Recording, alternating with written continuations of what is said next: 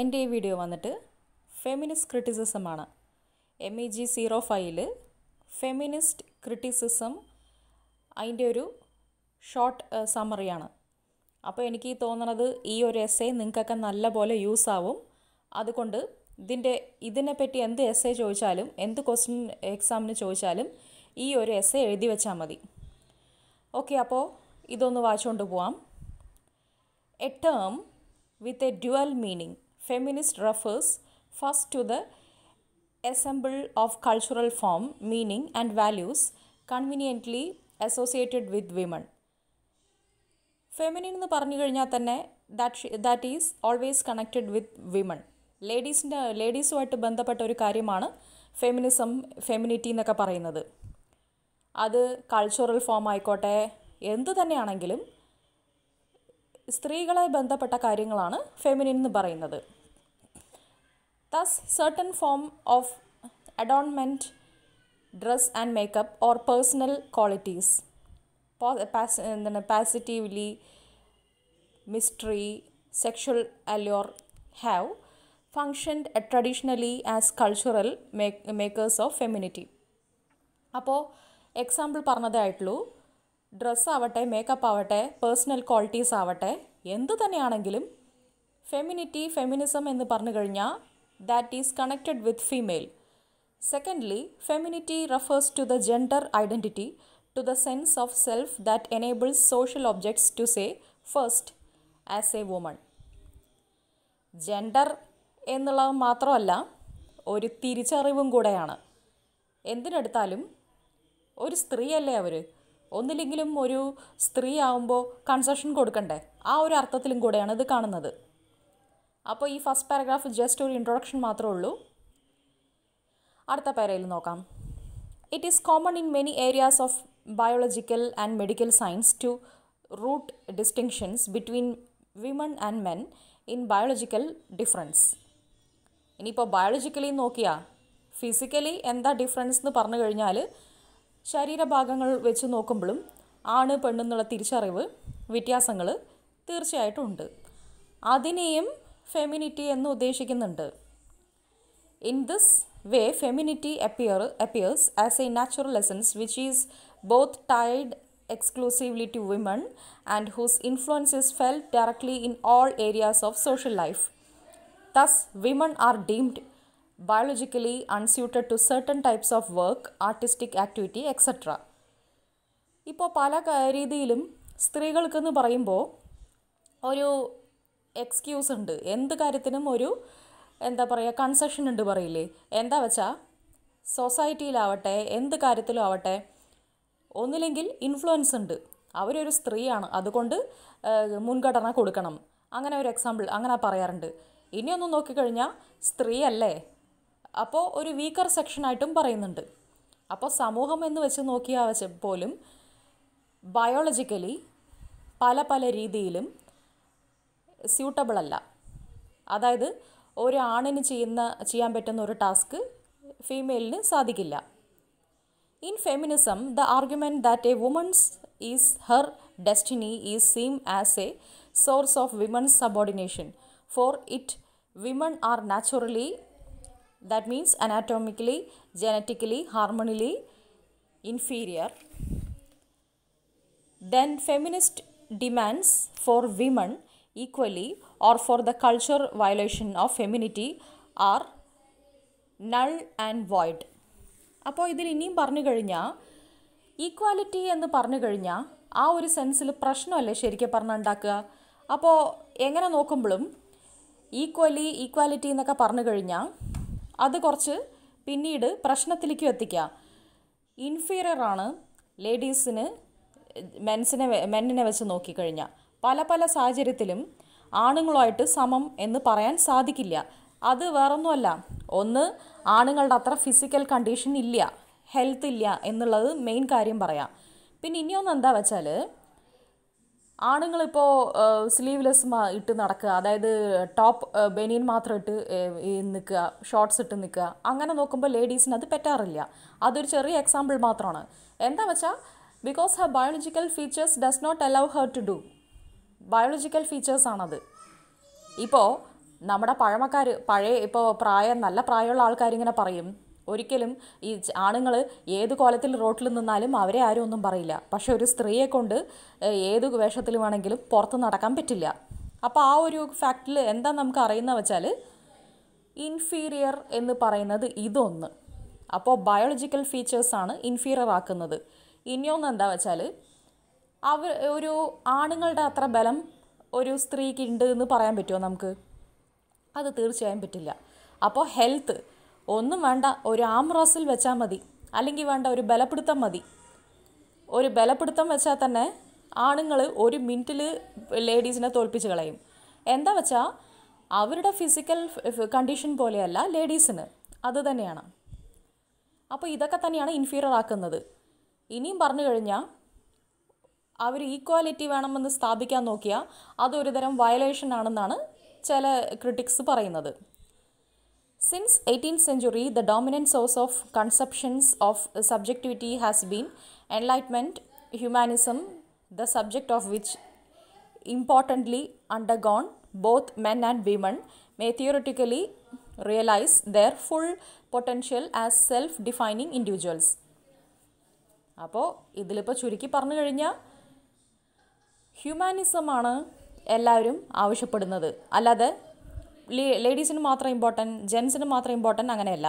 രണ്ടുപേരുടെയും പൊട്ടൻഷ്യൽ, അത് പറഞ്ഞാൽ എന്താണ്, എക്സിസ്റ്റ് ചെയ്യുന്നുണ്ട് എന്നുള്ള സാധ്യതയാണ് പൊട്ടൻഷ്യൽ പറയുന്നത്. അപ്പോൾ നിലനിൽപ്പ് ആണുങ്ങൾക്കും പെണ്ണുങ്ങൾക്കും ഒരു രീതിയിൽ വേറെ വേറെ രീതിയിലാണെങ്കിലും ഇമ്പോർട്ടൻസ് ഈക്വലാണ്.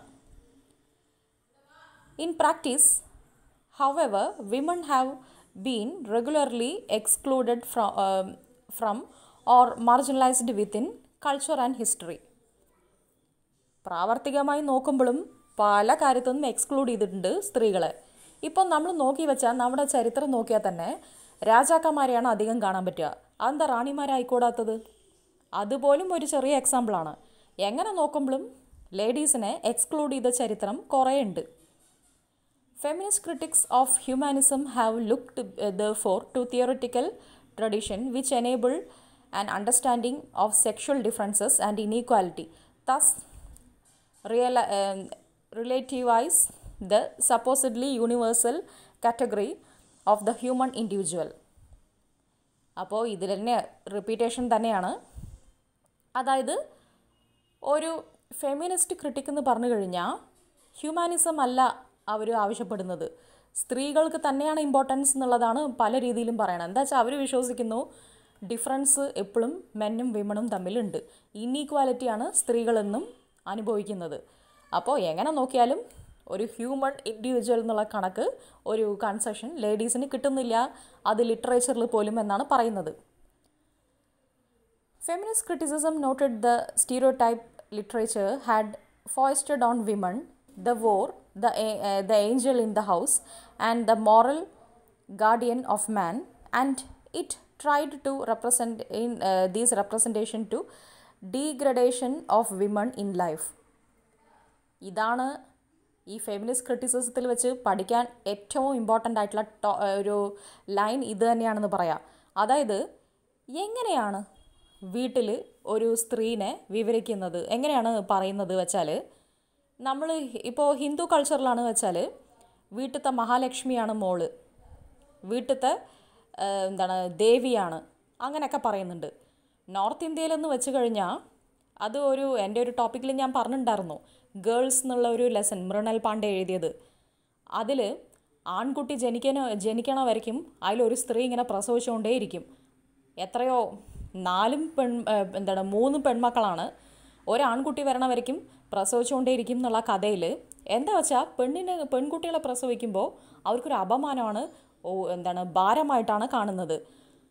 ലാസ്റ്റ് സീനിൽ പറയുന്നുണ്ട് എന്താണ് യഥാർത്ഥ സ്ഥാനം എന്ന്. അതിൽ ലാസ്റ്റ് സീനിൽ എന്താണ് പൂജ, ആയുധ പൂജ ദിവസം, അതായത് നമ്മൾ ആയുധമൊക്കെ വെച്ച് നമ്മൾ പൂജിക്കുന്ന ദിവസം. അപ്പോൾ തൊഴിലാണ് ദൈവം എന്ന് തെളിയിക്കുന്ന ആ ഒരു ദിവസമാണത്. അതായത് ആയുധങ്ങളൊക്കെ വെച്ചിട്ട് പൂജിക്കുക. നമ്മുടെ വീട്ടിൽ സ്റ്റൗവിനെയാണെങ്കിലും മിക്സിനെയാണെങ്കിലും എന്തിനും നമ്മൾ ചന്ദനം വെച്ച് പൂജിക്കുന്ന ദിവസം, അതായത് അവരവരുടെ തൊഴിൽ അവരവരുടെ ദൈവം എന്ന് തെളിയിക്കപ്പെടുന്ന ദിവസം കൂടെയാണത്. അതുമാത്രമല്ല, പെൺകുട്ടികളെ ഏതാ സ്ഥാനം എന്ന് അതിൽ ഭയങ്കര കാര്യമായിട്ട് പറയുന്നുണ്ട്. അതായത് ആ ഒരു ദിവസം ദുർഗാദേവി അങ്ങനെ പല രൂപത്തിലാണ് പെൺകുട്ടികളെ കാണുന്നത്. അപ്പോൾ നമ്മൾ സൗത്തിൽ ആഘോഷിക്കുന്ന പോലെയല്ല നോർത്തിൽ. അവരെങ്ങനെയാണ് ചെയ്യുന്നത് വെച്ചാൽ ദേവിയുടെ ഒരു രൂപം വരുത്തിക്കും. അപ്പോൾ അവരുടെ വീട്ടിൽ പെൺമക്കളെ ദേവിയുടെ രൂപത്തിൽ വേഷം കെട്ടും. ഇപ്പോൾ ശ്രീകൃഷ്ണ ജയന്തിക്ക് എങ്ങനെയാണ് ആൺകുട്ടികളെ കൃഷ്ണ വേഷം കെട്ടുന്നത്, അതുപോലെ പൂജ അന്ന് പെൺമക്കളെ അവരവരുടെ വീട്ടിലത്തെ പെൺമക്കളെ ദേവി, സരസ്വതി, ദുർഗാദേവി ഒക്കെ ആയിട്ട് വേഷം കെട്ടും. എന്നിട്ട് കർപ്പൂരം കാണിക്കും. നമ്മളിവിടെ അത്രയ്ക്കൊന്നും ചെയ്യില്ല, പക്ഷെ അവിടെ എങ്ങനെയാ വെച്ചാൽ കർപ്പൂരം കാട്ടി സിന്ദൂരം അണിഞ്ഞ് ദേവിയായിട്ട് തൊഴും. പിന്നെ പെൺകുട്ടികളില്ലാത്ത ദിവസം ഇല്ലാത്ത ആൾക്കാർ പെൺമക്കളുള്ള വീട്ടിലേക്ക് പോയിട്ട് ആ കുട്ടിയുടെ അനുഗ്രഹം മേടിച്ചിട്ടേ ഇവർ തിരിച്ചു പോകാൻ പറ്റുള്ളൂ. അപ്പോൾ യഥാർത്ഥ സ്ഥാനം എന്താണ് പെൺകുട്ടികളുടെ? അത് വേറൊന്നുമല്ല, ആദിശക്തി തന്നെ. അങ്ങനെ കാണുന്ന ആൾക്കാരാണോ? ആ ഒരു ദിവസമാണ് ആ കുട്ടി ആദിശക്തിയാവണം വീട്ടിൽ. അല്ലാത്ത ദിവസം എന്താണ്? ഉപദ്രവം, രാക്ഷസി എന്നൊക്കെയാണ് ആ ലെസണിൽ പറയുന്നത്, ഗേൾസ് എന്നുള്ള ലെസണിൽ. നിങ്ങളൊക്കെ വായിച്ചു നോക്കിയ ലെസൺ തന്നെയായിരിക്കും. അപ്പോൾ സ്റ്റാർട്ടിങ്ങിൽ നമ്മൾ കാണുന്ന ഒരു സ്ഥാനമേ അല്ല ആ ഒരു എസ്സേയുടെ എൻഡിങ്ങിൽ പറയുന്നത്. ആകെ നമ്മൾ ഷോക്കാവും, ഒരുതരം ഐറണിയാണെന്ന് പറയാം. അപ്പോൾ ഇതാണ് കൾച്ചറിൻ്റെ ഗതി. അപ്പോൾ എന്താണ് ഫെമിനിസ്റ്റ് ക്രിറ്റിക്സ് ഇതിൽ ചോദ്യം ചെയ്യുന്നത്? നമ്മൾ ഹിന്ദു കൾച്ചറിൽ പെണ്ണുങ്ങളെ വീട്ടിലത്തെ ലക്ഷ്മി ദേവിയാണ് അങ്ങനെയൊക്കെ പറയുന്നുണ്ട്. പക്ഷേ പല ലിറ്ററേച്ചറിലും നോക്കുമ്പോൾ ഒരു ചില വർക്ക്സിൽ ഒരു വേശ്യ, വോർ എന്ന് പറഞ്ഞാൽ എന്താ? വേശ്യ. അതേ സമയത്ത് വീട്ടിലത്തെ പറഞ്ഞാൽ ഏഞ്ചലാണ്, the Angel in the house. പിന്നെ ആണുങ്ങളുടെ ഒരു നന്മ മാത്രം കാണിക്കുന്ന ഒരു ഗാർഡിയൻ, അതാണ് മോറൽ ഗാർഡിയൻ എന്ന് പറയുന്നത്.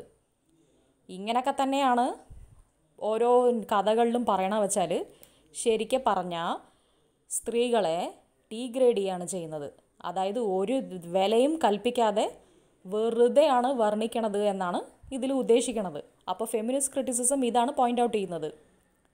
Literary analysis largely in the hands of men should be used by women to control and influence meaning and to show that gender is a fundamental determinant in literature and life.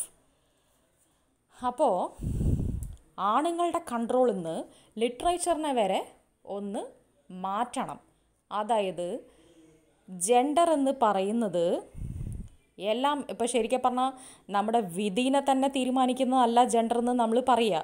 അപ്പോൾ ലിറ്ററേച്ചറിലാണെങ്കിലും ലൈഫിലാണെങ്കിലും ഫീമെയിലിനെ അങ്ങനെ കുറച്ചിലായിട്ട് കാട്ടാൻ പാടില്ല എന്നാണ് ഉദ്ദേശിക്കുന്നത്. അപ്പോൾ ഇതാണ് feminist ക്രിറ്റിസിസത്തിൻ്റെ ഒരു introduction. Whole essay വന്നിട്ടൊരു 4 to 5 pages ഉണ്ട്. അപ്പോൾ എൻ്റെ അടുത്ത വീഡിയോയിൽ അത് ഞാൻ വെളിപ്പെടുത്താം. So thanks for watching.